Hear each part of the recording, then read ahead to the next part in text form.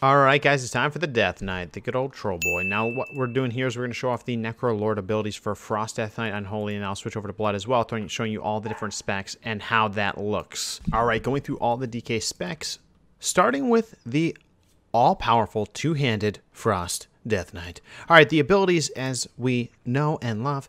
Fleshcraft, which is the one that you've probably seen on my Shaman video. Check those down in the description about the Covenant abilities. This is forms a shield of flesh and bone around you for 4 seconds, and it's a channel that absorbs damage equal to 20% of your maximum health. Channeling your corpses claims their essence to grow the shield up to 50% of your maximum health. This is most effective against powerful enemies. Okay, so that's fine. But again, you know, some of the things we talked about even before was that this is a channel ability, which makes it tough to use in combat or if you're getting hit or stuff like that. It's also a 2-minute cooldown, so you'd think it'd be a rotation that you could possibly use as a defensive, but it's a little tough to get that shield up. So if you even get partial charge, like I did partial charge, I got up to 2k. Now it's going to go to about 4k for 20% of the health, but I at least got something. But is it really worth it? I'm not really, it's hard to say. And where does it fit in? So guys, put down in the comments below what you think this could be useful for in the new X-Pack, Mythic Plus, etc. Now the other one, now I've heard a lot of hype about this ability too. Sprout an additional limb for 12 seconds. Every 2 seconds, it deals 630 shadow damage to all nearby enemies and pulls an enemy to your location if they are further than 8 yards from you.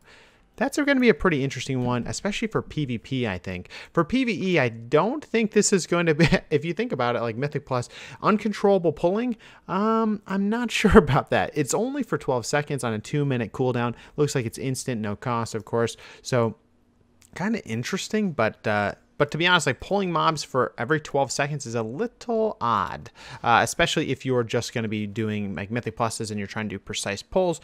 So I don't know. The only other thing that I could think it could be useful for is doing interrupts on mobs if they're about over 10 yards away. If they're that far away, it could just start pulling them and you can move and then it would pull them again. But again, it's only 12 seconds, so it's not that much. So let's go ahead. We have our pre-bubble up here, which I think that's one thing it will be used for is pre-bubbling. And then we're going to go ahead and kill some mobbies.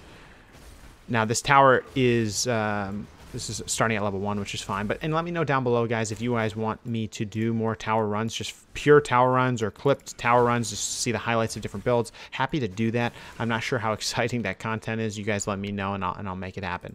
Now, I haven't used the ability yet. Let's go ahead and use it here. It's going to be, remember, Abomination's limb. There it goes, and there's the limb. Whoa. Okay, so we're kind of running, so it pulls. Okay, it just is actually just killing them. Wow. Okay, so it actually was doing some damage more than I thought. Oh, it pulled the box. Oh, it pulled one of these. Okay, so it even pulls inanimate objects. So that's interesting. Not that that's going to be useful anywhere other than the tower. Now that was a pretty, again, that's 12 seconds.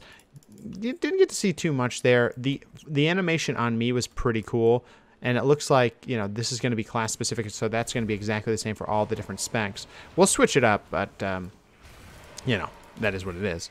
Now, the other thing we'll do is use Fleshcraft around all of these mobs. You'll be able to see what it does. I will click this off. So Fleshcraft, let's see if it's, oh, there's the essences, it's being sucked in. I can't move while it's being channeled, which is a little unfortunate. If I could move, I could move near other mobs if I realized I was too far away. Now, this is a 2-minute cooldown, so we'll wait for that to come back.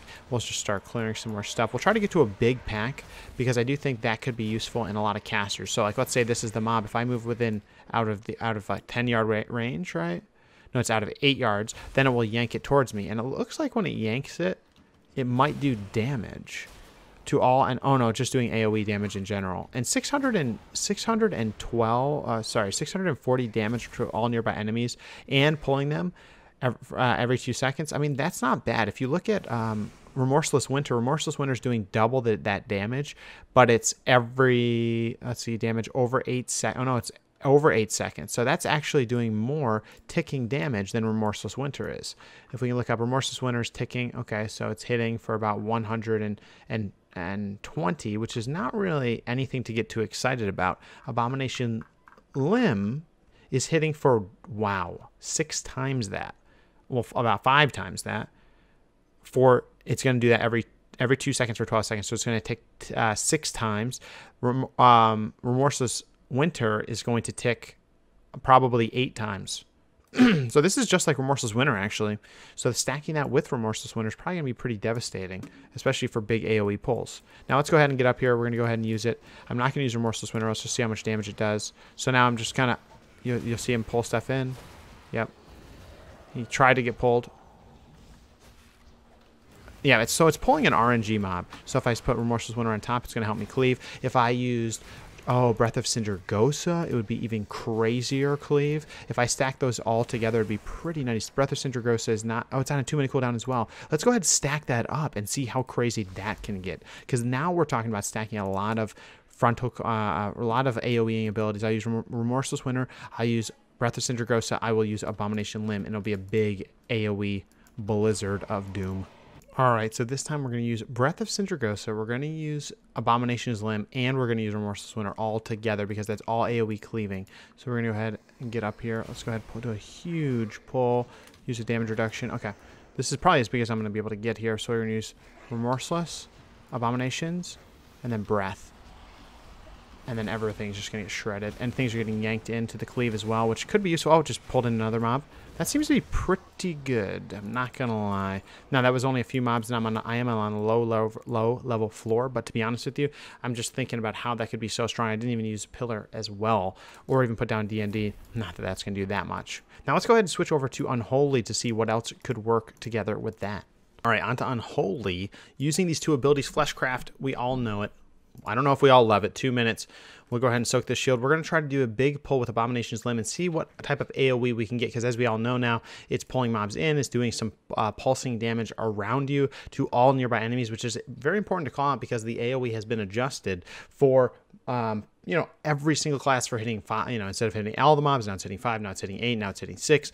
So that's just something good to keep in mind. So let's go ahead and see what we can do here with some cleave. Now, one of the ways you can cleave is get the D&D down, start festering, and then popping all those together. So let's go ahead and put it down. We're going to pop the Abomination's Limb. I'm going to be...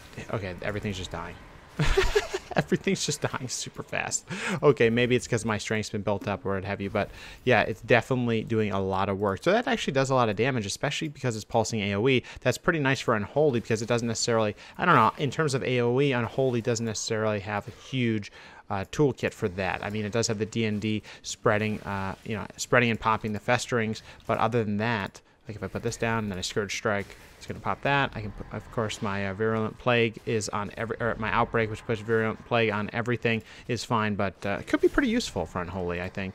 But again, it's a 2-minute cooldown. It's a pretty big cooldown, but it does seem to do a pretty good amount of damage. It's not quite as remarkable as with Frost. I think Frost AoE ability is going to be out the just crazy, the biggest pulls ever in Mythic Plus. I think Frost is now kind of positioned pretty well with this. But with that being said, now Blood again.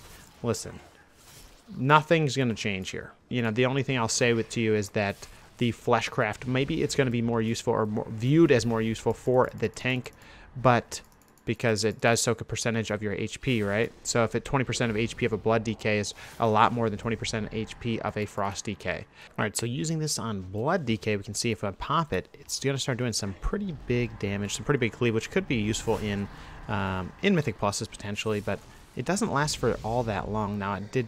everything's dead. But with that being said, I mean, it pulses for a pretty good amount of damage. I don't know how big it will be once we get to the max level of 60, but it seems pretty decent. But with that being said, guys, that's going to be it for the Death Knight Necrolord review. We'll be doing more stuff on stream every day, 9 p.m. Eastern Standard Time, and anything that you guys really want to see. So, guys, come by the stream or put it down in the comments what you want to see next, and we'll see you in the next one. Take care. We show up in the party.